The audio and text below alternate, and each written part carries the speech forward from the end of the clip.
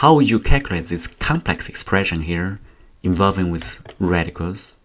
Listed. Think about it. Alright, let's look at the answer. For the form of a plus minus square of b, there's a common trick, that is, complete the square. For example, in this case, 5 plus 2 square root of 6, you take a square root. How to simplify this? By observing that 5 can be split into 2 plus 3, 6 is 2 times 3. Break it down to this form. Now this is a squared plus 2ab plus b squared. We can complete the square. That's the trick. And then the final answer would be simply square root of 2 plus square root of 3. This is a very common technique. Now in this case, can we use it? Now the key here is 10 plus 2 square root of 5. Can we simplify that? In fact, we cannot. You can try it, but this won't help. So we have to use another method. One observation is that this quantity here is similar. The only difference is this is plus, this is minus. How do we take advantage of that? If you want to, pause the video again, try to solve the problem. Since we cannot simplify this part, but notice that the part would be able to cancel if you square them. So you can let the whole quantity be x.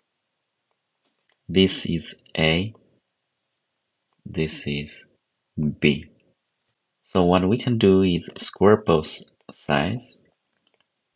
It's going to be a squared plus b squared plus 2ab. Now when you square this, you're going to have 4 plus this quantity plus b squared here is going to be 4 minus this quantity. So these two terms would cancel. So what you end up with here, for this two term here, a squared plus b squared, is end up to be 4 plus 4. That's good. Now, how about 2ab here? X plus y times x minus y equal x squared minus y squared. So that is square root. So here 4 plus and 4 minus. So it becomes 4 squared, which is 16, minus the whole thing squared. The square root goes away when you square it. So this becomes 10 plus 2 square root of 5. So this term here, let's simplify this. So it becomes 16 minus 10. That would be 6 minus 2 square root of 5. Now this time, you can use the trick to complete the square for this term here under the radicals. So this, we're going to split that into 5 plus 1, right? 5 plus 1 minus 2 square root of 5 times 1. This term here, this whole term here, right, under the square root is going to equal to square root of 5 minus 1 and then square. So this completes the square. This common trick for radicals in terms of a plus square root of b. The whole quantity, let's continue, is going to be 8 plus 2 times square root of 5 minus 1, and that would equal to 6 plus 2 square root of 5. Square root of 5 equals this. Here we have plus sign. Use the same trick. You know that this is actually nothing but square root of 5. This time is plus 1 squared. Now x is a positive quantity. X squared equals this square.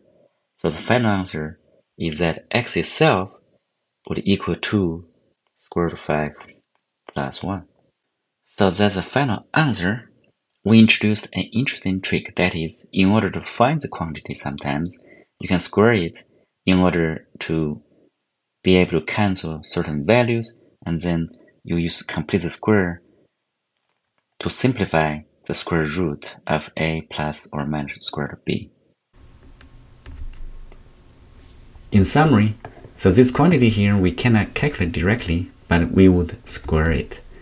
Through some algebra tricks and cancellations, this equals this square. So the final answer is simply square root of 5 plus 1.